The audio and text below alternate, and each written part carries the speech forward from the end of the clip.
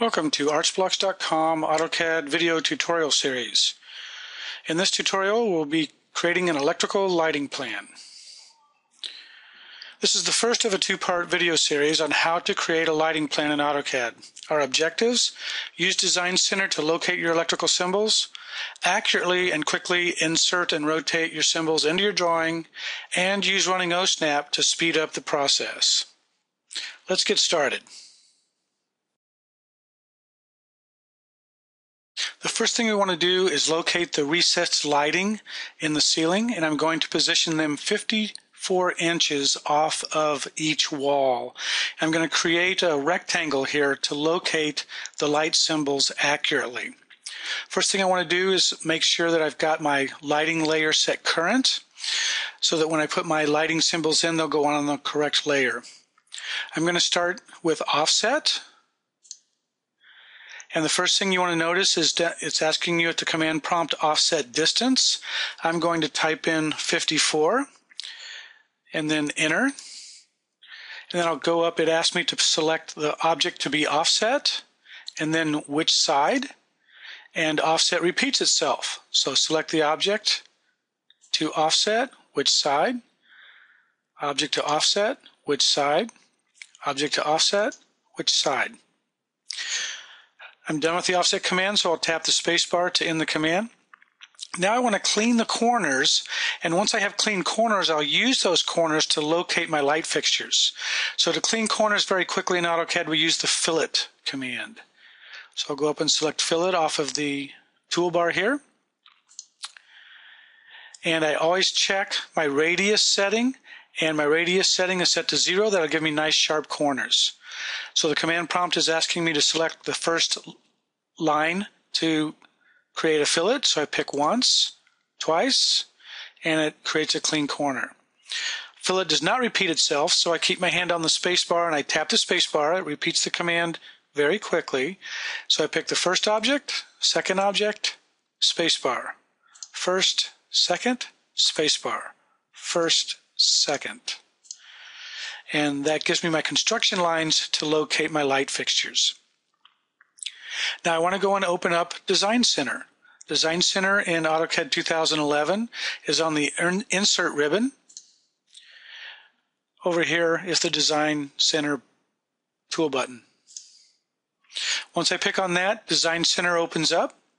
I'm going to use Design Center to manage my electrical symbol library. So I've created a folder for electrical symbols. I'll pick on the plus mark to expand that. And then I have electrical categories, and what I want is my electrical symbols. And so that drawing I will expand to be able to see what Design Center can access, and what I'm interested in is blocks.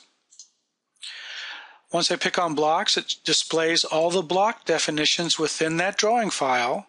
And all of my electrical symbols are in one drawing file called electrical symbols. The symbol that I want to use is this can light recessed, so I can pick on it once. It'll display down below a preview for me. It's the one I want. And I want to place the symbol exactly on the endpoint, so I'm going to use running OSnap. Running OSnap is the OSnap button down below on your status bar. I'm going to right click.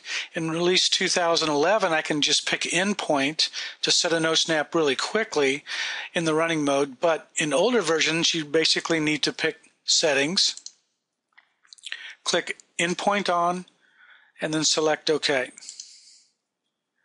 Now I'm ready. If I don't need to rotate my symbol, the quickest way to bring it into the drawing is just drag and drop.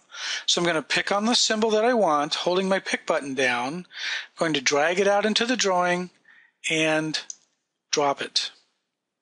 I'll repeat the process. Drag and drop, drag and drop, drag and drop.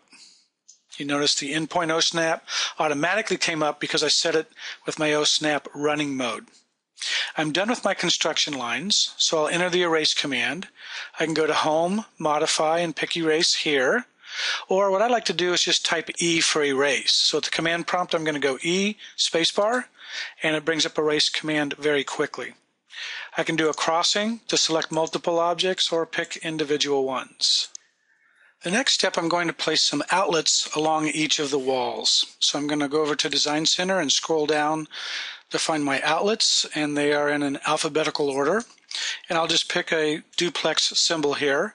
And for my first position, I'm just going to drag and drop it over to this wall because it does need to be rotated.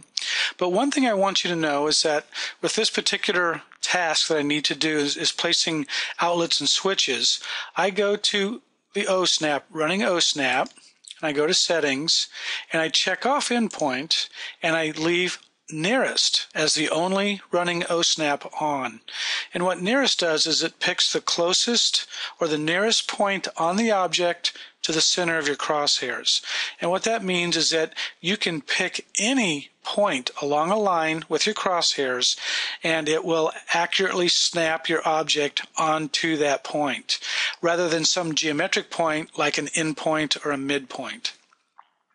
So with Nearest set, I'm going to pick OK, and watch how this works. I'm going to drag and drop, so I'm going to pick and drag, and as I come close to my wall, you'll notice the nearest OSNAP is now on, and what it will let me do is pick anywhere along this wall that I want to place the outlet. I'll just pick right here, let go. And there it is, a perfect attachment to the wall using the nearest OSNAP. Now the next outlet I want to place is on this wall, so I'll have to rotate it. In order to rotate with Design Center, you need to double click the symbol. So I'm going to double click.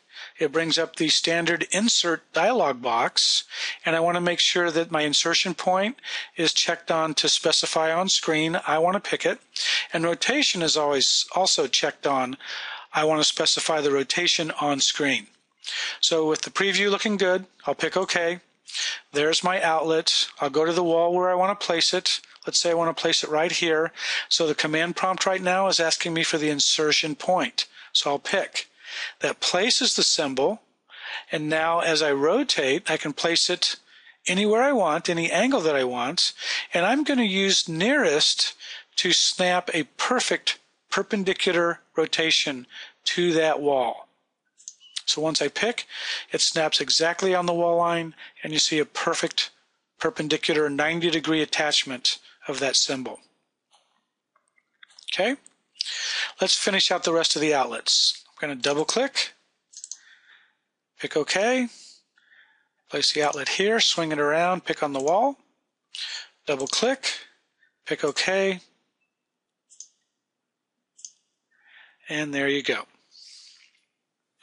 Okay, so that's placing outlets on your walls using AutoCAD Design Center. Very quick, very accurate. Let's go on to switches. Okay. Scroll down and find the switch that I want. I'm just going to do a single switch. Pick once, make sure that in the preview that's the switch that I want. That's the switch I want, so I'm going to double click, pick OK. I'm going to place my switch on this angled wall, and as you'll notice, I can rotate it to any side of the wall that I want. With Nearest OSNAP, I'm just going to pick on the wall, and it places it perfectly perpendicular. So that's one thing that the Nearest OSNAP will do, is let you place an object aligned perpendicularly to any wall line that you want. So this is part one.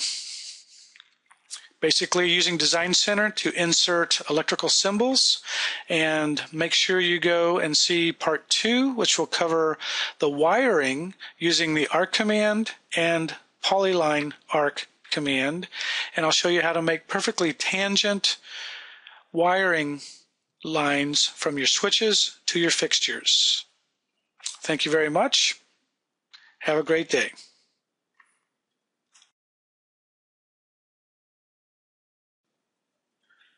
Again, thank you for watching this AutoCAD video tutorial.